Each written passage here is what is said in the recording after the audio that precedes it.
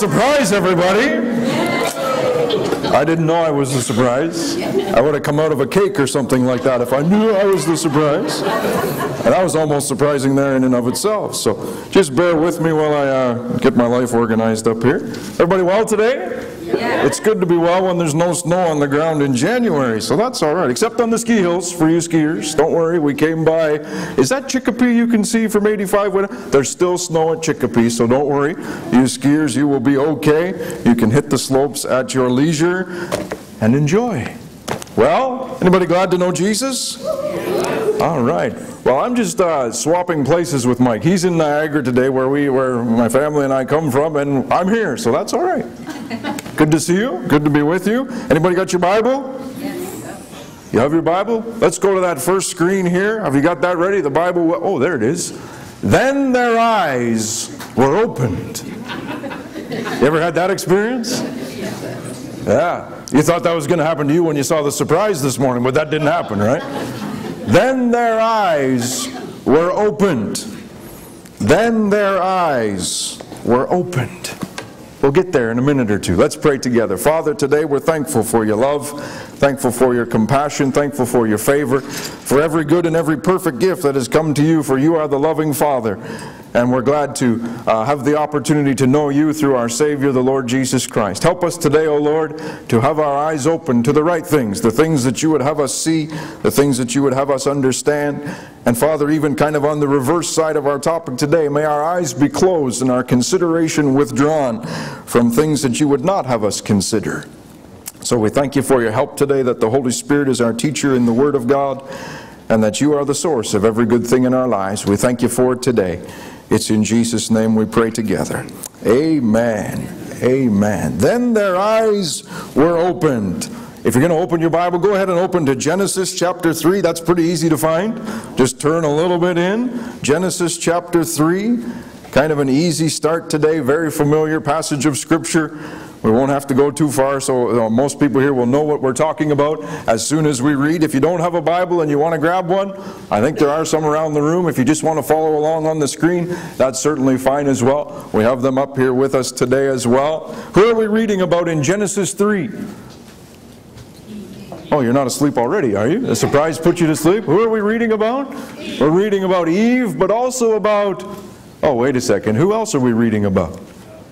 Oh, most of you just read the woman. You said, yeah, blame it on the woman. Well, wait a minute. Do you know what the Bible says? The Bible says when she took the fruit, she ate it, and she gave some to the guy who was with her. Sometimes the guys like to think Adam was on the other side of the garden, working diligently. Not knowing that his wife was over yonder, plunging the world into darkness. No. What did the Scripture say? It says she ate and went, here you go. Right? He was just as dumb. Maybe even dumber. Because he was the one who had heard directly from the Lord, this is not what you're supposed to be doing. Right? So there's just a little introduction for you. Not just Eve. We're reading about Adam and Eve, of course. Let's go ahead and read here. So when the woman saw that the tree was good, well, who else was there? The tempter was there, right? Who had come to call them to question what God had said. And so the tempter has come. Satan himself has come and said, and so we read, when the woman saw that the tree was good for food, that it was pleasant to the eyes, and a tree desirable to make one wise, she took of its fruit and ate. She also gave to her husband with her, and he ate.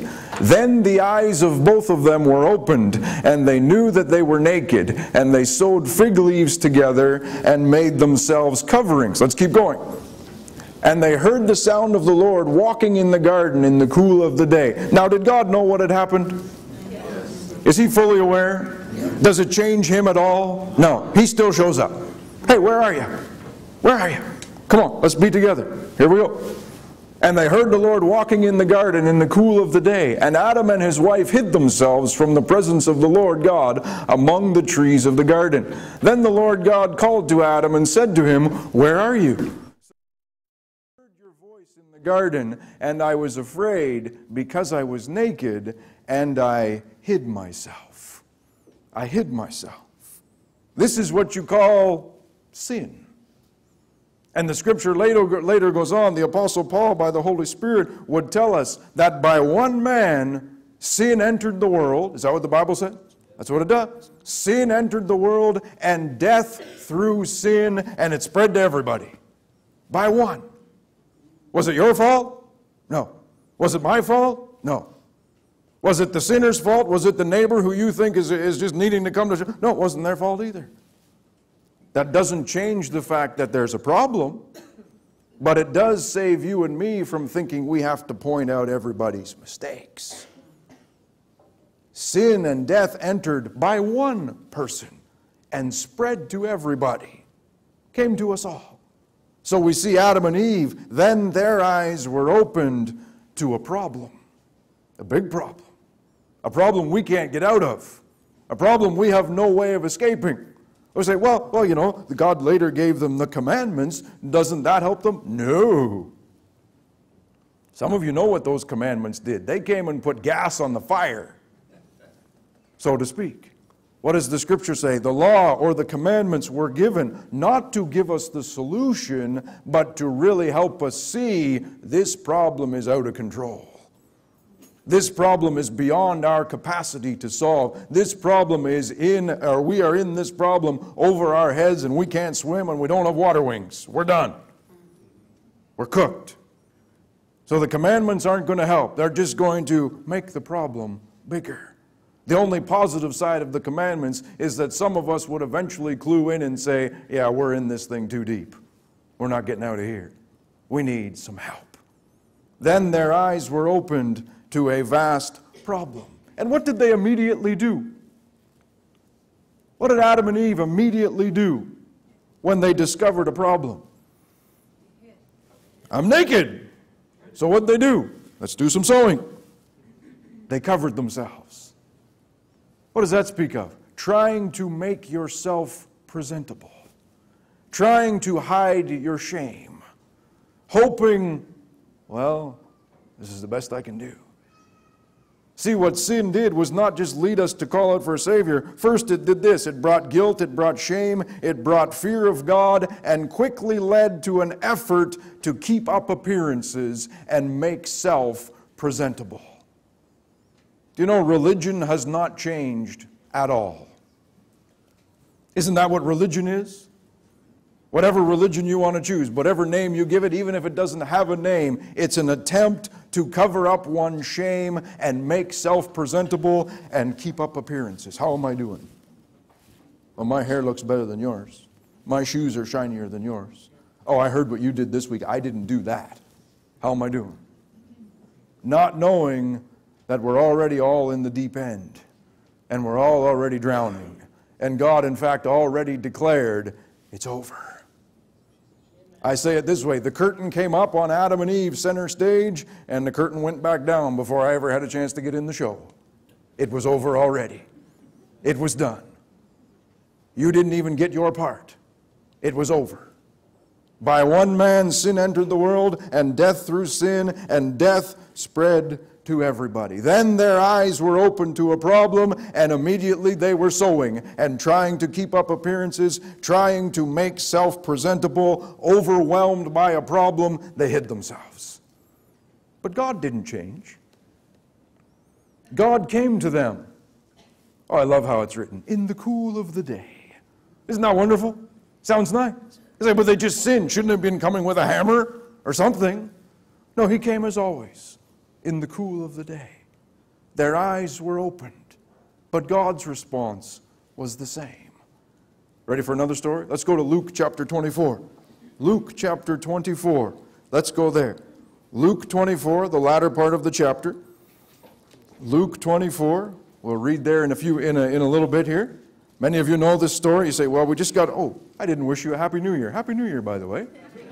2013 treating you okay? Broncos fans, you'll be okay. I was looking at the kids here sitting in front of me, and I thought, this one guy's calling out for the Ravens to win, and 3 chairs down, there's a Wes Welker Patriots jersey. I thought Sunday school is going to get ugly today, but they'll be okay, right? Because if the Patriots win today, guess what happens next Sunday? Welker's going to be back, and the Ravens are going to be back, and better go home early or something. Hopefully there's a nice lunch after church, maybe. There can be peace in the valley or something like that. How did I get there? Oh, I was wishing you a Happy New Year because I thought, oh, we just passed Christmas and now in Luke 24 we're on to Easter already. But that's okay. In Luke 24 you find a story. Jesus is dead. Or they think he's dead. And they've had their, 2 days worth of, well, we don't know about this Jesus guy anymore. We're certainly sad when he was killed because, we were thinking that he was the mighty prophet who was going to redeem Israel. And so in Luke 24, picking up where we're going to read, we find two people, quite likely a man and a wife, by the way. We're only told the name of one. His name was Cleopas. But in all likelihood, it's probably a man and a wife because they're journeying together to a place that evidently they're familiar with, and they can walk right in and sit down and start preparing dinner. Sounds like two people going home to me. Can't prove it to you exclusively, but quite possibly. So we find two people walking on a 7-mile journey. That's a pretty good walk. Any of you walk 7 miles today? No. But they're walking from Jerusalem back to a place called Emmaus. And the story says they were walking and they were discussing the things that had happened in the recent days concerning the death of Jesus. And who shows up? Oh, come on. Have you read this story before? Who showed up? Jesus. Did they recognize him right away? No. It says their eyes were restrained. And he just shows up and says, why are you so sad as you walk? It's 7 miles. We're tired. No, that's not what they said. They said to Jesus, are you a stranger here? The Scott McIntyre translation goes, what, are you new? And they say to him, don't you know what has happened? He says, what things? About Jesus. We were hoping he was the one who would save Israel. But it's now, he's been killed. Didn't you hear that the chief priests and scribes, they handed him over to the Romans and they convinced Pilate to condemn him to death, and in fact, he was killed. And then they say this, interesting part of the story, they say this, and today is the 3rd day. Do you know what they're saying? We're assuming that they're two Jewish people. They're saying this, even a loophole in our religion is running out of time. Do you remember the story of Lazarus? When Jesus finally arrived, and Martha says to him, it's the 4th day. Jesus says, take away the stone from the tomb. And she says, hold on, he's been in there 4 days, he stinks. Well, it's over then, forget it. No, that's not what Jesus said. But you see, the Jews had a loophole in their religion. See, resurrection was not foreign to them. If you've read the Old Testament, you know there were people who were raised from the dead. True? And did Jesus himself not go to a little town called Nain and ruin a perfectly good funeral? Right? What? You've been to funerals. You know nothing ruins a funeral faster than the resurrection of the dead person. Party's over. Serve the sandwiches. Let's get on with it. Right? So resurrection is not foreign. Right? Elijah, the prophet, raised the young boy from the dead at Zarephath, I believe it was. Remember that? There was resurrection. So it's not completely foreign to them. Right?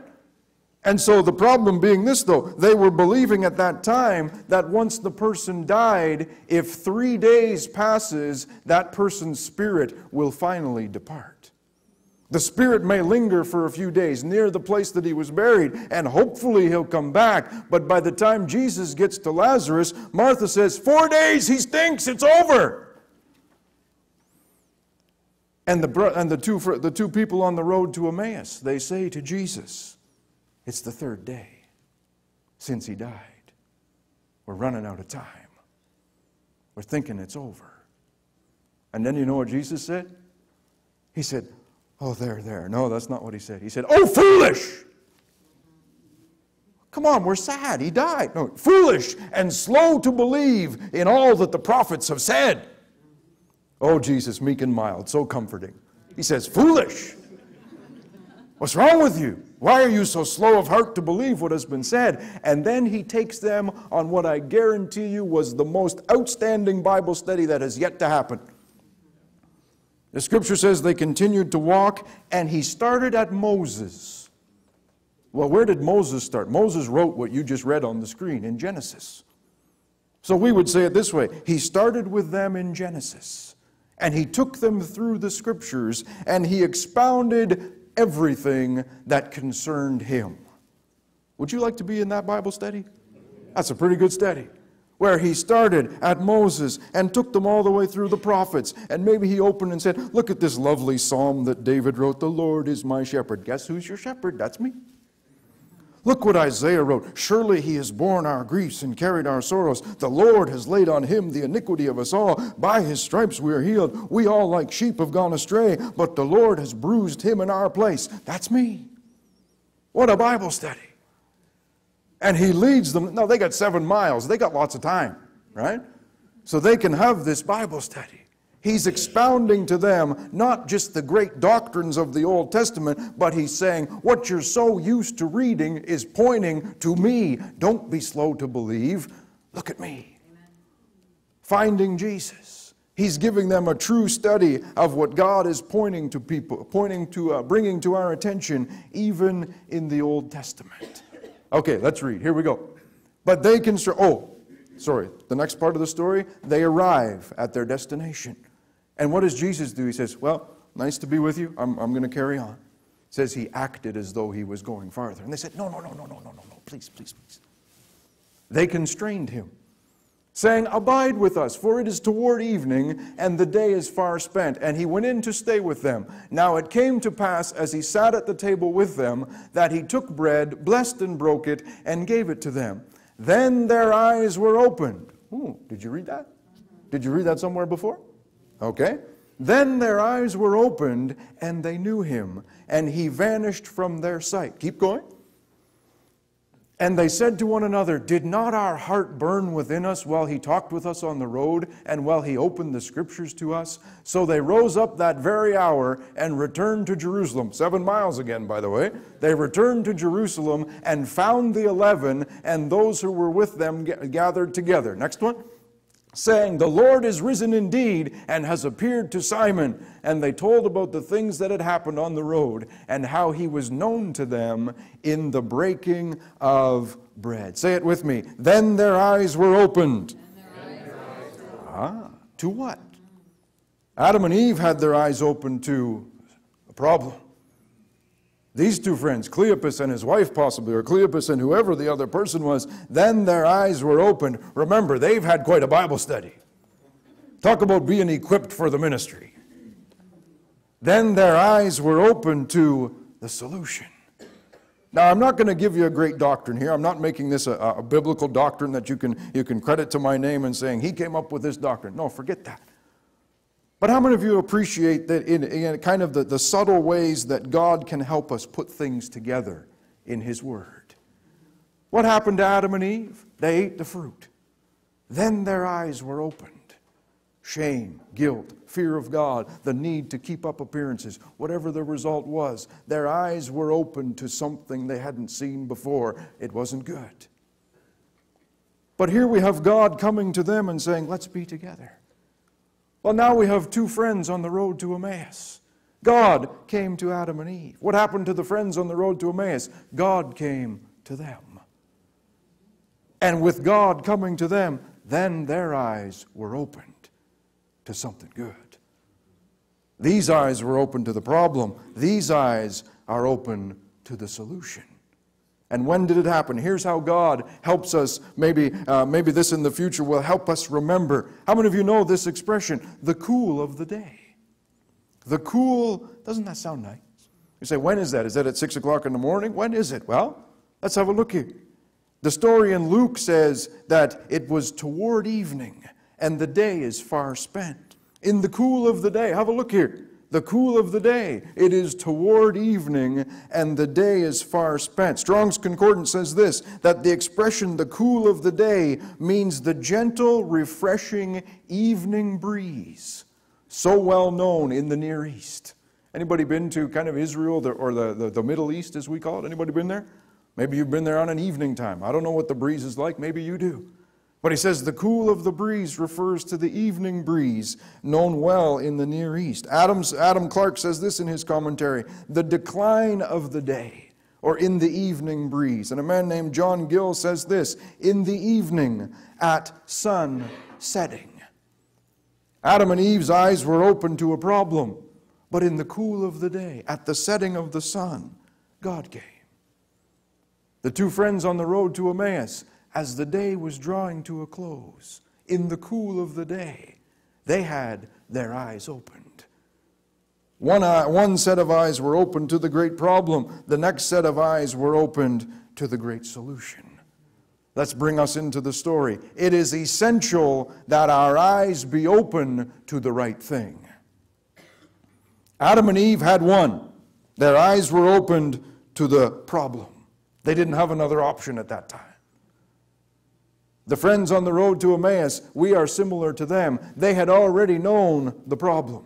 It was declared to them in their scriptures. Now they've got the solution. We're in the same boat. We've come to recognize the problem. We've come to recognize the solution. The challenge for us is, which one are we looking at? Yes? At any moment of every day, in whatever situation you find yourself in, which one are you looking at? Are you looking at you stuck in the problem? Or are you looking at you united with Jesus, apart from the problem? The problem having been overcome. It is essential that our eyes are open to the right thing. You say, Adam became aware of sin. He did. But you know what else he became aware of? Self. He became aware of self. I mean, being aware of self isn't always so good.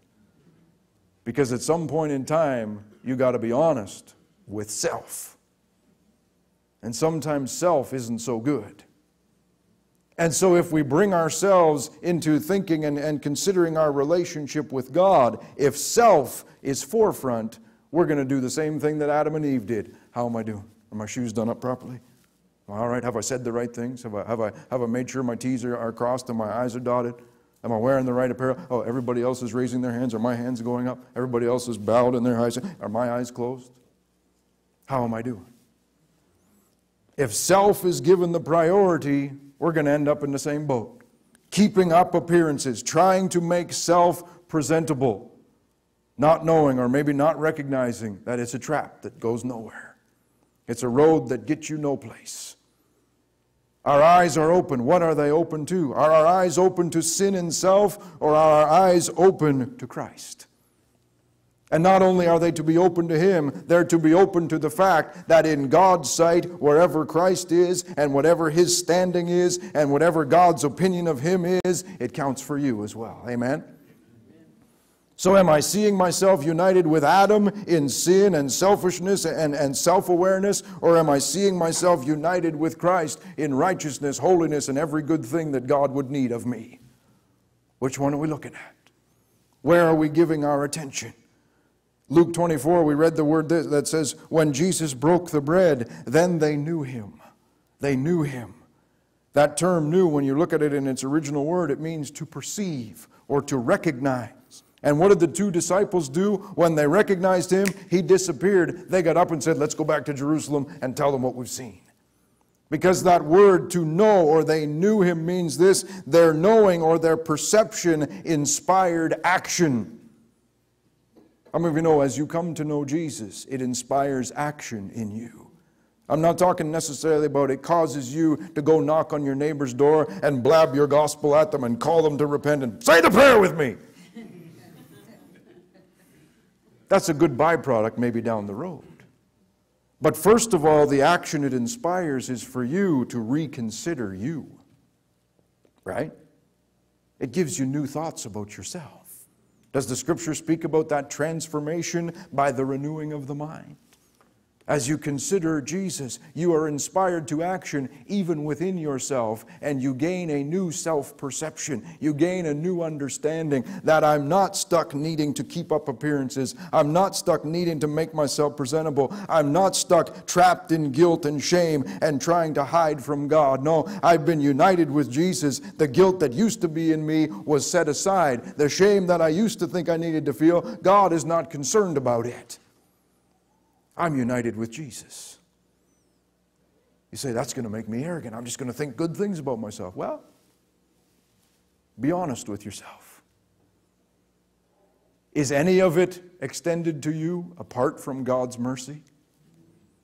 It's all extended to you because of His mercy. The mercy of God. I think I've shared this with you before. I appreciate God's mercy because it brings me from infinitely negative to zero. Say, zero? What do you mean? It does. That's what mercy does. It brings you from infinitely negative in God's sight to zero. But there's something that goes along with mercy. It's called grace. Mercy brought you from infinitely negative to zero. The Bible says this, the grace of God brings you from zero to all things for life and godliness. Amen. That's what the Apostle Peter said. Through the knowledge of Christ Jesus, God has given to us all things that pertain to life and godliness. I'm not stuck in shame. I'm not stuck in defeat. I'm not stuck in guilt. It has nothing to do with me. I can claim no good thing in and of myself. I can only say that God extended good things to me in the person of Jesus, and God extended good things to you in the person of Jesus. And the question for you and for me at any moment of any day is, do you want you to count for you, or do you want Him to count for you? How many of you want Jesus to count for you? Amen. And He does. That's what salvation is. That He counts rather than me. You say, well, does that mean I'm counting for nothing? Well, hold on. What does John 3:16 say? God so loved the world. Never forget that. We sing songs like, it's all about Jesus, and it is. But you know, from God's perspective, it's all about you. This whole salvation thing. Jesus gains nothing by coming here for Himself. He's the eternal Word of God, and He will be tomorrow, He will be the next day, He will be forever. But you gain something by Him coming. And God recovers something by Him coming. Doesn't add anything to His status. He's good to go. But I need help. He delivers mercy. He delivers grace. I want Him to count for me. Anybody else say that? Amen. And He does. His righteousness credited to you. His holiness credited to you. Every good thing that He is in the sight of God, being God Himself, of course. It counts for you. That's called salvation. Amen. Even His death counted for... Oh, I'm getting ahead of myself. Don't let me ruin the rest of the sermon. Everybody okay so far? All right, we're doing all right. We are to recognize Jesus, His perfection, His finished work, and what He has done on our behalf. And what happens? Faith rises in us. You ever tried to have faith? You might as well put your head in a bench vise and tighten it up, right? It's hard to have faith. Especially when people are telling you, God requires that you have faith. Well, He does. But you know what He did? He sent Jesus. And the book of Hebrews calls Him the author or originator and the finisher of faith. So what is faith for you? Give your attention to Jesus. Look at His mercy. Look at His grace. And God looks at that and says, that looks like faith to me. You're considering Christ. Give your attention to Jesus. And you'll find that faith is not a project. It is a byproduct of who you're giving your attention to. Amen?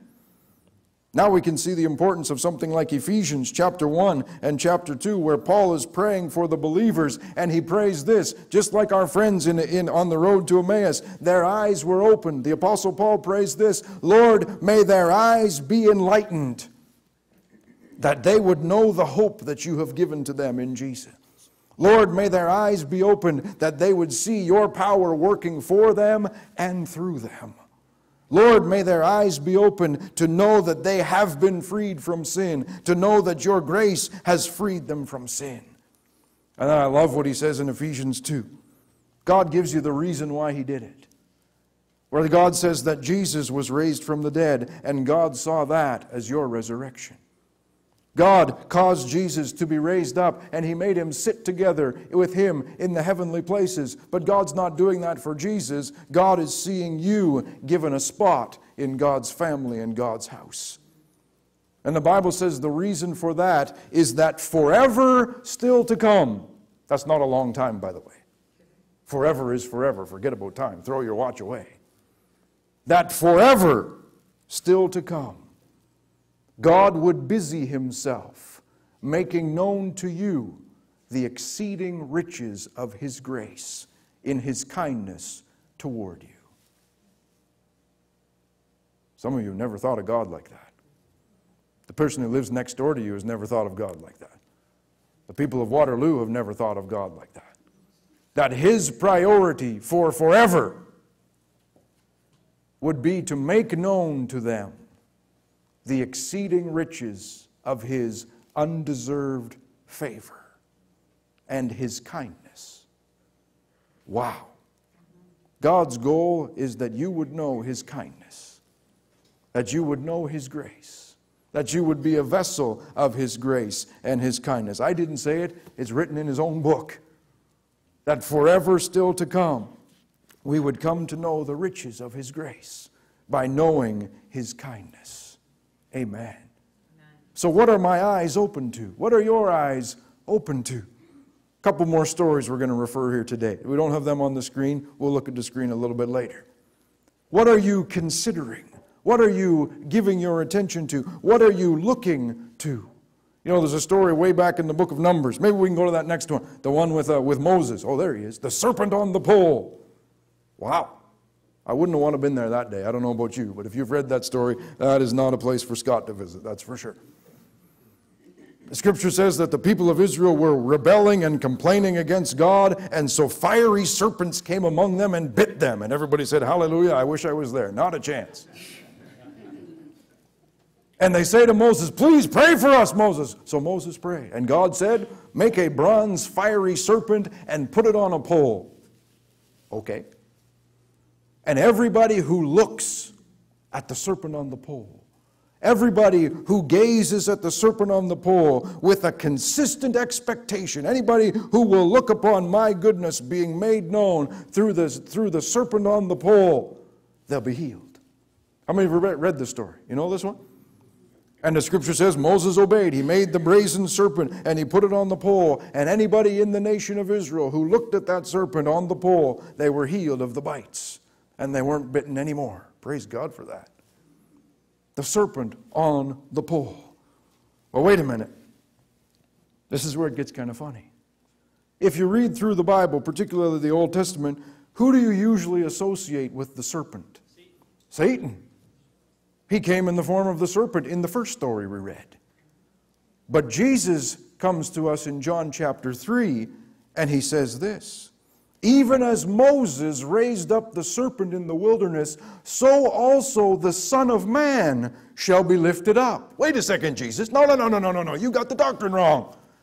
Everybody knows the serpent is Satan. What are you saying it's you? Because that's what He was saying. Saying, just as the serpent was lifted up in the wilderness, even so I, the Son of Man, will be lifted up. No, you got it wrong. No, He got it right.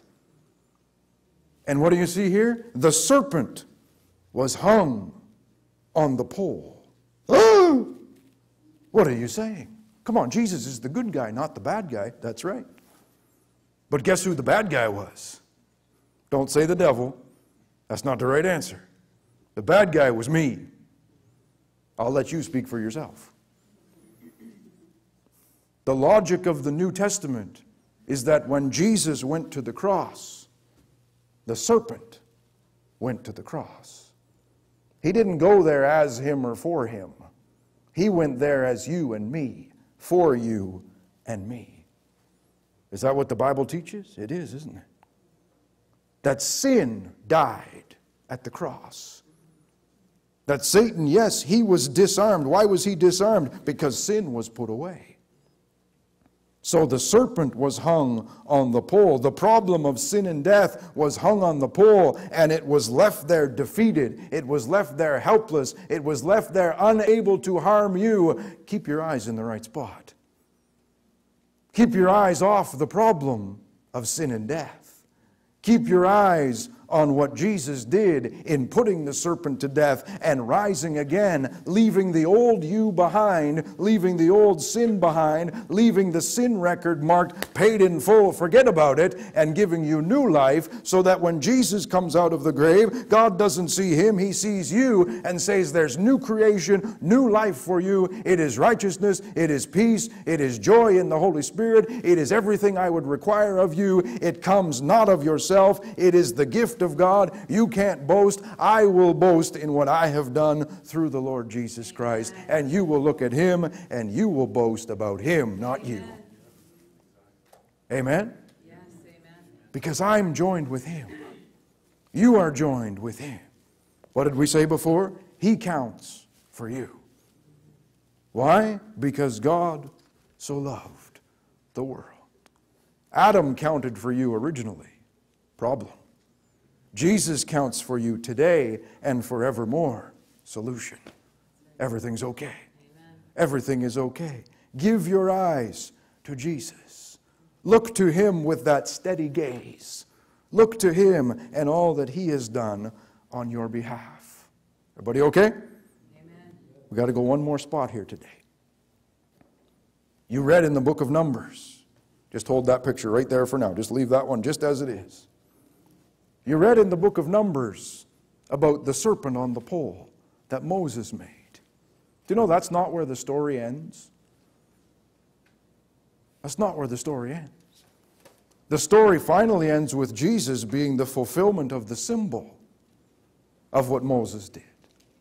But in the interval, let me check my notes to make sure I have the reference right. About 600, maybe on towards 700 years after Moses, the bronze serpent is still around. They still had it. Now I got a few less head nods. Maybe some of you don't know this story. Because you got to read about the kings. Anybody read the book of Kings where it gets really confusing? I have trouble remembering who the good kings were and the bad kings. I know that Ahab was bad and Manasseh was really bad. And I know that Joash and Josiah and Hezekiah, they were all pretty good as you can be. And I of course know that David was good and he got into a bit of trouble, and Solomon was good and then he completely fell off the cliff towards the end. But other than that, there's a lot of kings, and if you name me a king and say good or bad, I'll say I have no clue. But here we're going to happen to read about a good king. Not Wenceslas, that's Christmas time. Just leave that alone for now. We're going to read about a good king.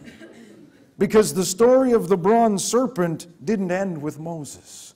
600 or 700 years later, that bronze serpent is still around. So here's the question. What later happened to the serpent on the pole that was made by Moses? 2 Kings chapter 18. Let's go there. Here we go. Now it came to pass in the 3rd year of Hoshea, the son of Elah, king of Israel, that Hezekiah, everybody say, good king? Yeah. As good as you can be. Still a sinner, still needs Jesus, but as far as being king, he was better than most. Hezekiah, the son of Ahaz, king of Judah, began to reign. He was 25 years old when he became king, and he reigned 29 years in Jerusalem. His mother's name was Abi, the daughter of Zechariah. Here we go. Next one. And he did what was right in the sight of the Lord, according to all that his father David had done. Here it goes. He removed the high places and broke the sacred pillars. He cut down the wooded image and broke in pieces the bronze serpent that Moses had made. For until those days, the children of Israel burned incense to it and called it Nehushtan. Well, that sounds like a scary name. They called it Nehushtan. And what did they do? They burned incense to it. In other words, what did they do with it? They made it into an idol. And what did Hezekiah do? Did they say, praise God for the symbol of our salvation? No, he smashed it. Get rid of it. Nehushtan is what they called it. Now this is funny. You might think that the word means the great symbol that we're so thankful for, that the Lord provided deliverance for our ancestors when they were lost, and in spite of themselves in the wilderness, God is good. You know what Nehushtan means? Next screen, please. The bronze thing.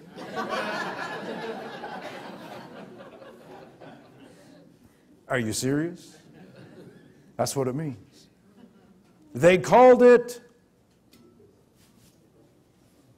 the bronze thing. What are you guys doing today? Stop by and see the bronze thing. I'll go for a bite afterwards? Yeah, okay. The bronze thing. They burned incense to it. It became an object of their worship with evidently, absolutely no significance at all. Well, why do you do that? We just do. Daddy did it. Granddaddy did it. Great-granddaddy did it. Great-great-great-great-great-great-granddaddy did it. Why do you do it? Saturday morning. That's what we do. The bronze thing. Now, was the bronze thing originally a good thing for Israel? Yeah, when Moses made it, it was essential. Look at it and live, people.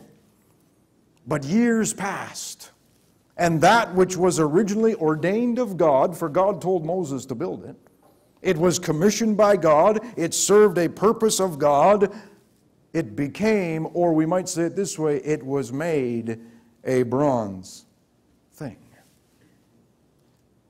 Do we still have bronze things today? You might want to put your feet under your chair for a minute or two. Don't worry, I'm not going to stomp too hard here. What about something like prayer? Was it ordained of God? Oh yeah. Is it a good thing from God? Yes. Is it possible that it could become a bronze thing? Just a religious ritual? Say it at dinner time. 30 seconds before I fall asleep at night. Now I lay me down to sleep. I pray the Lord my toys to break so nobody cannot. No, that's the kids' version. No, I pray the Lord my soul to keep. That's what it is.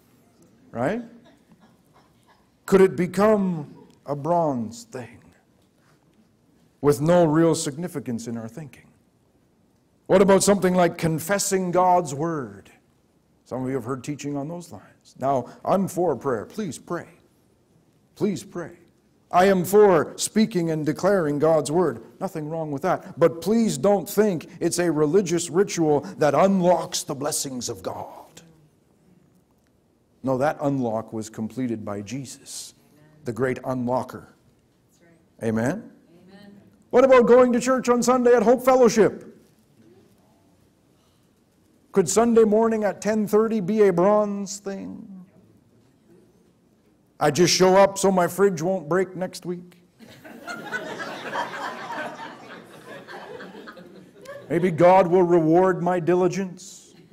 Maybe on the great celestial checklist, He'll give me a red check mark.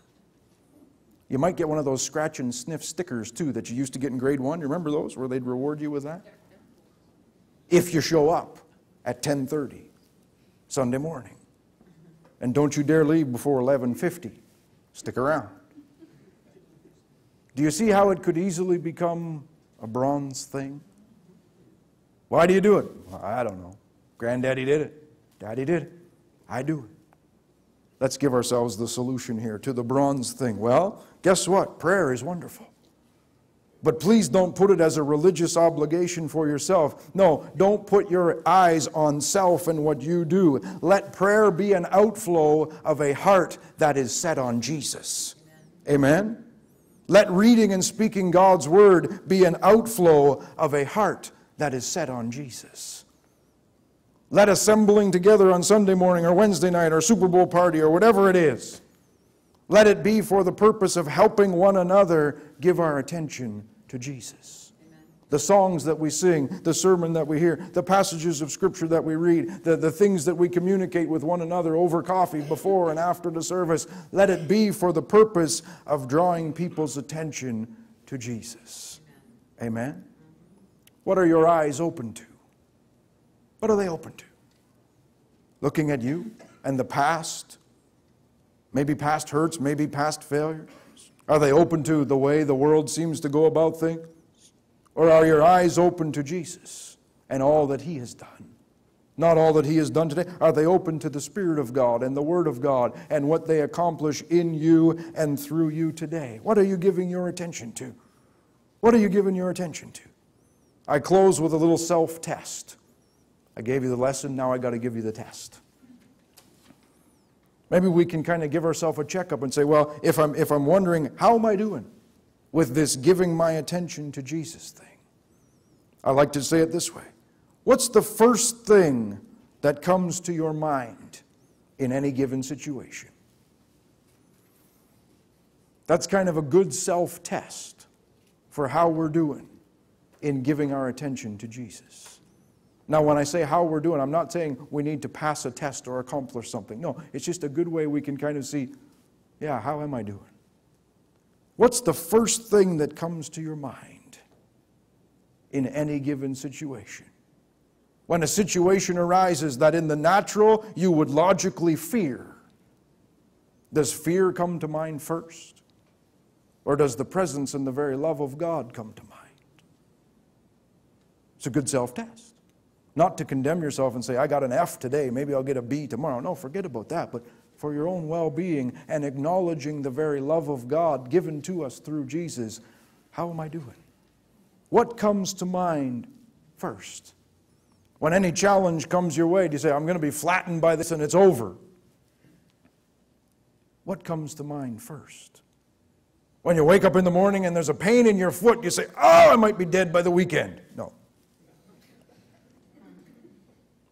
God loves me. It is His desire that I would be strong and be in health. Amen. What comes to mind first? Good things, I trust, as we continue to simply grow in what God has done for us. How many know we're all on a journey? I like what the Apostle Paul says. He says, to the degree that we have already attained, so let us walk. So wherever you are today, however many years you've known the Lord, or however many minutes you've known the Lord, whatever it is you've come to know and believe concerning His love and His favor and His grace extended to you, live accordingly. Live accordingly. Think according to what He has done. Give your attention to Jesus, for your eyes have been opened to Him. And now on a day-to-day basis, well, do I keep my eyes open to Him? His love is extended to us always. His grace is always extended. He is called the very wisdom of God made known to us. So we give our attention to Him, and even as the Apostle Paul wrote to the Philippians, he says, God works in you to will and to do for His good pleasure. Give your attention to Him. And what did we say before? Out of what we know of Him, faith rises, and we are inspired to act in accordance with who He is and what He has done. And we'll find what? As we follow that leading of the Spirit of God, guess what you find? Within your life, you find the fruit of the Spirit. Love, joy, peace. All these good things manifested within and working in us and through us. Not because we try to have the fruit of the Spirit, but because we have the Spirit of God present with us. And we give our attention to Him, and He's free to work in and through you for His good pleasure. Amen? Amen. Holy Spirit, I thank You that You are the one who opens our eyes to the knowledge of Jesus. Lord, as we hear Your word communicated, even as we consider Your word in our own lives, as we open our Bibles or flip it open on the computer, however we go about it, Holy Spirit, You are the great teacher. You are the one who calls our attention to Christ in all things. You are the one who makes known to us the very goodness of God revealed through Jesus and all that He has done. Father, we're so thankful that when the problem arose long ago, You didn't pack up and leave. You didn't dismiss us all and say, be gone. Thank You that Your plan was in place already, that the eyes of our understanding, though they were open to sin and death and self, they've been opened now to the knowledge of Your love revealed through Jesus. Help us each day, Holy Spirit, to be mindful of Christ. And I thank You that as we give our attention to You, there is that renewal of our mind, that ever-increasing faith comes as we continue to grow in Your grace revealed to us through Jesus. We're thankful for today. It's in Jesus' name we pray. Amen. Amen. Come on up, sir. Why don't you give the Lord a good hand of appreciation here today?